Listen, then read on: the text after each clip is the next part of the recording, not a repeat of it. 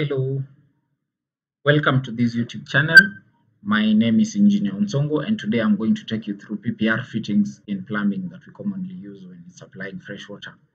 This is the BROMtech Institute of Engineering, and with us you will learn of the basics of engineering and technology, be it structural engineering, electrical and mechanical. So welcome, and please subscribe to this channel, press the bell icon for any notifications, and you can also comment if you have a valid and genuine comment. The first fitting that we're going to look at today is a 45 degrees elbow. It is used where the pipeline changes 45 degrees direction whenever it is changing from one direction to another, and the pipes are joined with this elbow by fusion when we use a pipe welding machine. The second fitting is called a 90 degrees elbow. It serves the same function as the first elbow, but this is used wherever a pipeline makes a curve of 90 degrees at the corners. Still, because it is a PPR material, joining is made by fusion with the pipes. The third fitting is called a coupling. We sometimes call it a socket, which is used in joining two pipes to each other which are in a straight line. Both ends of these pipes are actually welded to this fitting, and it provides an advantage whenever we have very many cut pieces and we need to maximize on their use. The third one is called a cross. A cross is used to change the direction of the waterway by connecting water pipes in different directions. As you can see, if we could assume having two axes, then it connects water from both axes. Unequal is our next fitting. This fitting is used to take an outlet from a pipeline wherever, as you can see, one direction has two ends and then the other direction has one end. So the direction with one end is where the outlet is always connected to as you continue with your plumbing line. An unequal T serves the same function as the T that we have studied before, and it is used for extensions. But now, whenever we are using an unequal T, we normally connect it to pipes of different diameter sizes. As you can see, the one-sided diameter is normally less, so that is where we attach our pipe with a small size. This one can also be used as a reducer whenever we want to reduce from one pipe to another. Let's say we have a 32mm pipe and we want to reduce it to a 25mm pipe. We normally have reducers. We will go through a reducer, but still we can use an unequal T if there is a change in direction or there is an outlet from the main line. There is also no need to use an adapter when we're using this piece because it serves the same function. The other one is called a union. A union is designed in a way such that it unites two pipes together in a way that they can be detached without causing any deformation to the pipes.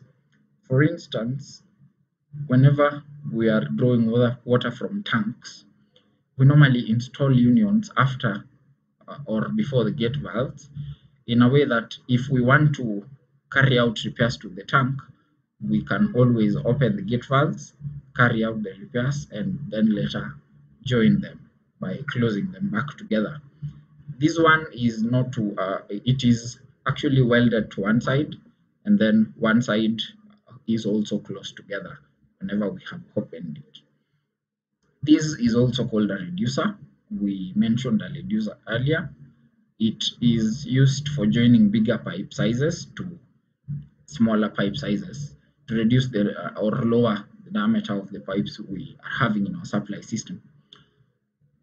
Whenever you want to change from, let's say, 32mm PPR pipe to a 25mm PPR pipe, we shall talk about that. Of course, there are pressure differences that can come about, and sometimes you can experience things called waterlogs. But because we are talking about the fittings, this reducer is what we use whenever we are joining those pipe sizes. And you should not use a reducer unless you are aware that the effect of water hammer in pipes does not cause a water lock, as we call it in the plumbing field, which will reduce the pressure of water in your system. So whenever you're installing this, make sure that the water hammer effect is not that much to affect the pressure in your piping system. If you want to learn more about water hammer, please subscribe to this channel, and whenever we will do new videos, you will also be notified if you click the bell icon. We will do a video on water hammer explaining how you can do the calculation so that you determine whether the reducer is an efficient fitting to use for your system. We also have another fitting, it's called an end cap. It's used actually as a stopper at the dead end of the lines to stop water flow. And in the field, it is normally attached at the top of columns whenever we are carrying out tests to determine whether there are any leakages in the system. And as you can see, it has no threads on the inside, so we normally weld it together by fusion welding by use of pipe welding equipment that we will discuss later on. We have another different type of a cap. This is a threaded end cap. It is used for sealing pipes. As you can see, it is threaded on one side, and on the other side it has an hexagonal head.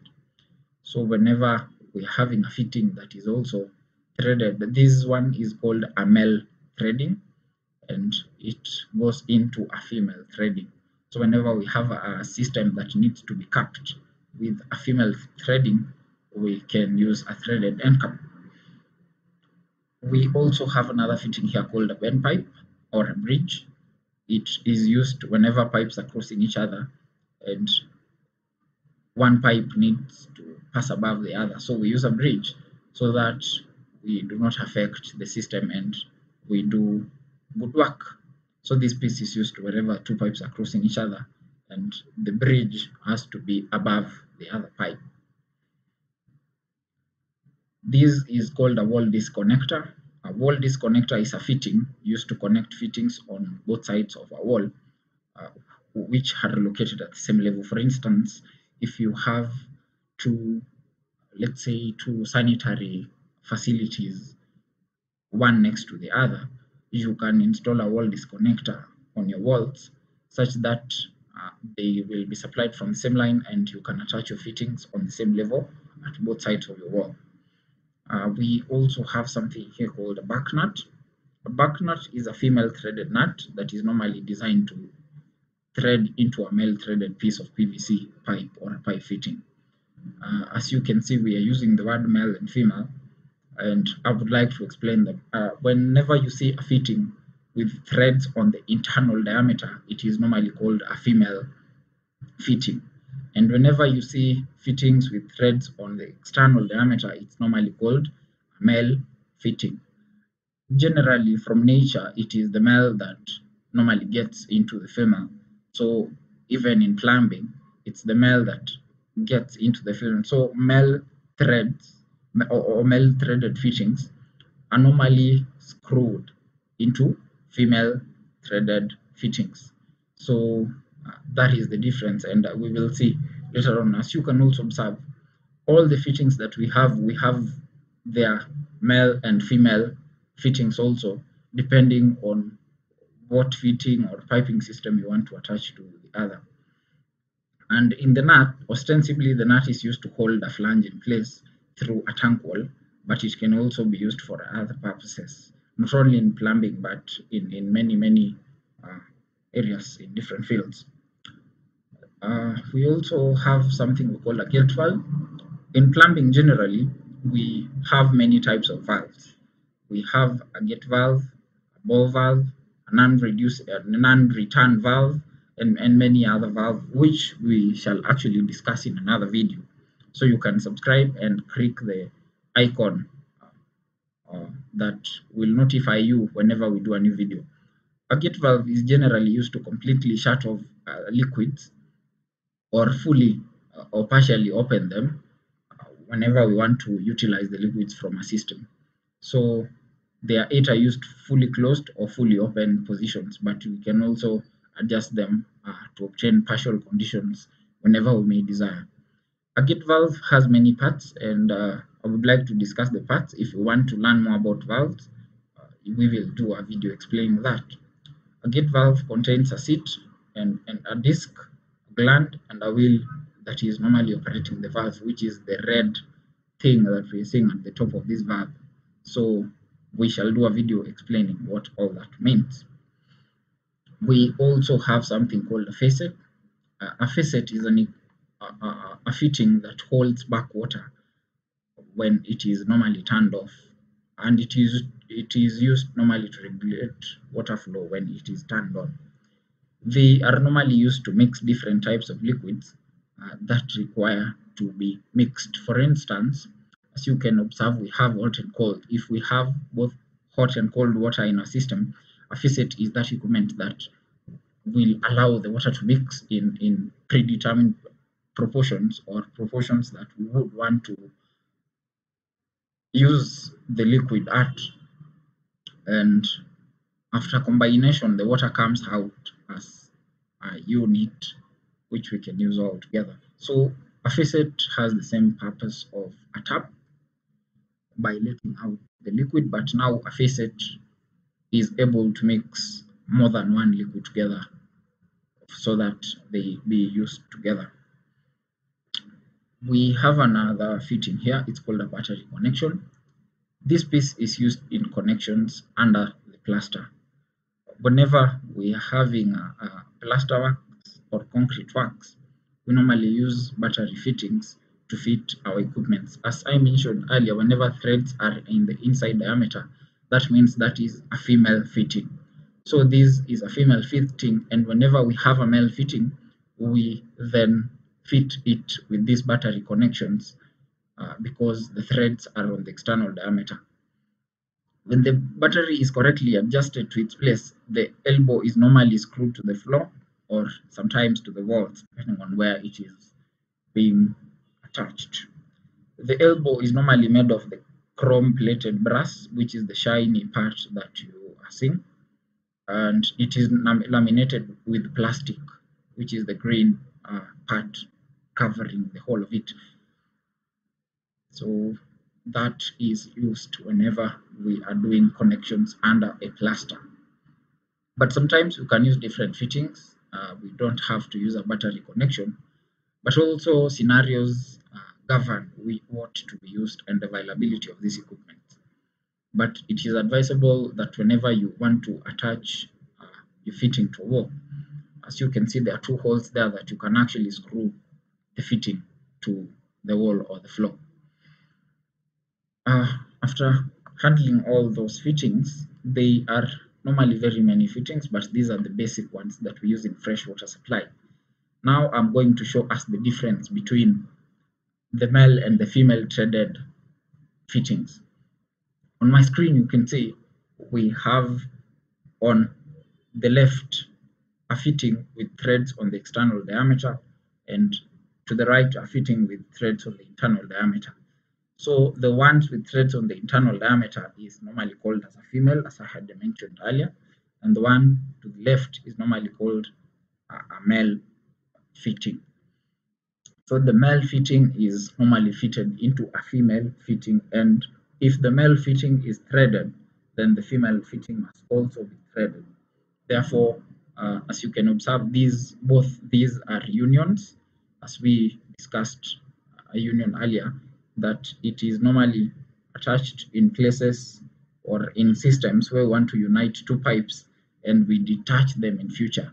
So instead of using the plastic union that we saw earlier, one could opt to use this union, and they actually perform the same function. And as you can observe from both ends, they have to be joined together by fusion using pipe welding equipment.